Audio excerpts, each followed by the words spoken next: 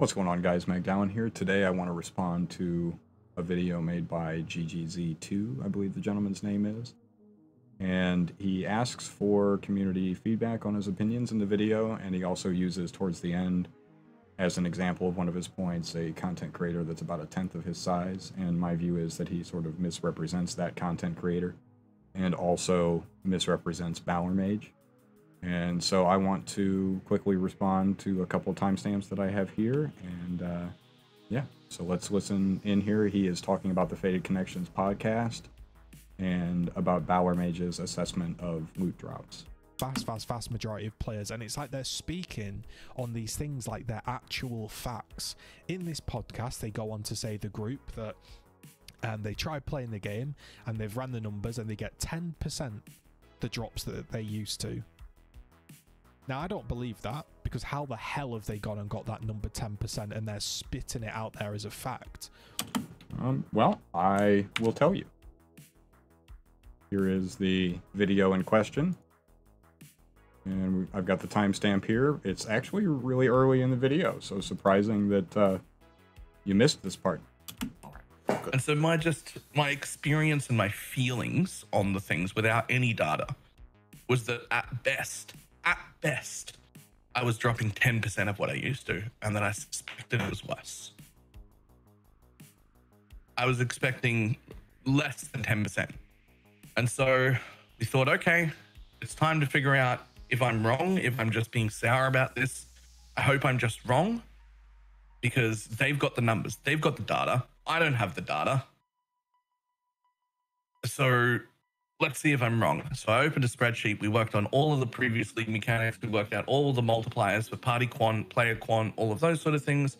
We put them into a spreadsheet, and we realized that if you do literally nothing and you out and go your map, you might even be equal. If you run white unalked maps with no Atlas passives, you're actually getting more than you were before. And if you do anything more than about 20% of investment, you're losing huge, and it continues to get worse and worse and worse and worse. And then I got all the numbers. There's a few caveats at the beginning of the videos if people need to, don't just click the spreadsheet, to watch a little bit of the video, at least the first little section where I explain all the caveats, because there are some things that we don't know, but we have to assume with a pretty wide variety of very experienced people's knowledge that gives us a very good estimate of like ranges, right? Like we know some league mechanics were between 7,000 and 9,000 ish in this range, but we don't have the number, which is... Now you guys tell me, does that sound like somebody that's just pulling numbers out of their ass and just being glib and having no method and just misrepresenting? I mean, in fact, he says in that clip that if you're just Alk and Go or running white maps, you're probably making the same or maybe even a little bit more. So at the very beginning of this guy's video, he says that his problem is that people are not representing the larger player base and that they're hyper fixating on very eclectic parts of the game that nobody cares about. But I mean, here, when he's talking about his data, he's pointing out that for the average player, the drops might even be a little bit better than they were before. And then he goes into a long discussion of the caveats and the way that the data that he has is imperfect, and he's very explicit about not having access to the same level of data that GGG would have access to. I can't think of a more fair way that he could have approached doing this. He did it all on stream. He made his own video on his channel where he goes over this in great detail. And you just hand wave it away and misrepresent it like Bower Mage was just on here just being a clown. And that's just not what happened. But I could go ahead and debunk that and say, oh, well, actually, I feel like I'm probably getting 65%. Like, we can all throw... But no, you can't, because you don't have any of the stuff done. You didn't do the work. You didn't make the spreadsheet. You didn't pull from many different people that have lots of experience. You didn't do any of those things. And he did. And so he's sharing his result. So why can't he share those results? He's doing it in a fair, honest, and transparent way, and you're trying to make it sound like this is just some idiot out there, just purely based on his feeling, just making shit up and selling it to the community. And that's not what happened here. And this is a trend throughout the video. He makes points that I think are, if you take away the context of that he's got other people's videos on stream and that he's singling out people, he's kind of making decent points, or at least points that I can understand. But the examples that he's using serve to detract from his points. So now I want to draw us towards the end of the video, and we're going to watch a little bit more.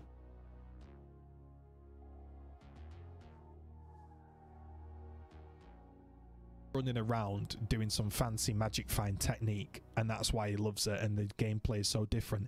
It's the exact same style of gameplay that everyone else is doing. They just get more drops, and they're getting a bit upset that there's not. It's talking about magic find here. So I don't need to go on about this forever. There's plenty of stuff we can talk about and all of this stuff. But when when you go to YouTube and you have a look at Path of Exile and you see all this stuff about everybody saying that it's the worst game ever and all of this shit, it's like, come on, man. This guy. So just on this screen, you've got a video about them fixing an exploit. Like me trying to say like, Chris new secret meta for farming. Community drama. And then just some random Ziz clip. We've got people doing it. Then you've got Juicy Mapper Shield Charge Ignite. Then you've got Surgog with Where the Loot Is. And then the next one down, Summon Raging Spirits, Endgame Build Guide. All of this stuff all the time. What's the problem here? Blizzard veteran plays Path of Exile for the first time. This seems like a really wide breadth of content here. There's a lot of different stuff being discussed, and most of these videos aren't even particularly negative. You have to play the game. What, you're mad about like the first the first 4 videos on the list, or the 1 or 2 that you picked out that you don't like the content or you didn't like the titling? You have to pull somebody into Magic Find Cull and get 30 divines. Yes, that is a possibility. And here's another video, even just like shitting on the community for, I mean, basically kind of doing the same thing that he's doing here, shitting on the content creator community. You can do that. Then you've got how to set up a Lake of Kalandra, how to use Melding of the Flesh. You don't have to do that. The idea that the game has been completely ruined is... But who is saying that? None of these videos have said that. How I made a bunch of money week 1. More about the Path of Math thing, which, I mean, obviously people are going to talk about that some. 7 builds in Lake of Kalandra League, top 7. It's ridiculous. Like, I'm not picking on this guy. So, I mean, again, like, you offer the idea that all the content that you're seeing is the same, and then you literally, in your video, show a list of all the content when you search for Path of Exile. And I just read the titles, and they're not all saying the same thing. There's a wide variance in the type of things that people are covering. So, I mean, you're just wrong. Or anyone in the video. And then why are you picking on poor Jawar? Because he actually, I think he responded to one of my comments. But like, so what, you already trolled him in his comments, and now you're 10 times his size, and so you have to, you got to roll in and laugh at him for no reason? For example, this video, people get sucked in with videos like what are they getting sucked into? How I made 100 divines in the first week. This isn't some special tactic. You know what he did? In week 1, he has a full super meta build, and he has a fully completed Atlas. So he played the game a lot. And he had a strategy, and he executed it. This doesn't say how I made 100 divines week 1. Super secret, ultimate magic strategy that nobody knows about, that only I can do because I'm super elite. That's not what the fucking title is. This is just a guy blasting, sharing his results with the community. And he's positive. In fact, when I'm in this guy's stream, I'm the one that's dooming.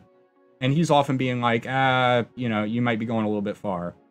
There's problems in the game, but like, I'm still trying to have fun. I'm still blasting, trying to make currency, whatever. I think, he farmed up a mirror early league. Like, you can still get the stuff done. And he's trying to illustrate here that if you have a good strategy and you go in and you stay optimistic, stay positive, you can make big gains in the game. And no, maybe you're not going to be able to make, you know, exactly the same amount of currency that he made, but if you use the strategy that he's illustrating here that anybody can do, you can make some percentage of those gains. And if you do it correctly and you're diligent, even on a small amount of time, you know, gameplay per day, you can make a fraction of that profit and have a lot of fun, because it's possible that even a fractional return on the strategy that he's laying out here, for the average player, that might be a lot more currency than they have been able to get in previous leagues, or if they've tried the game before, so on and so forth.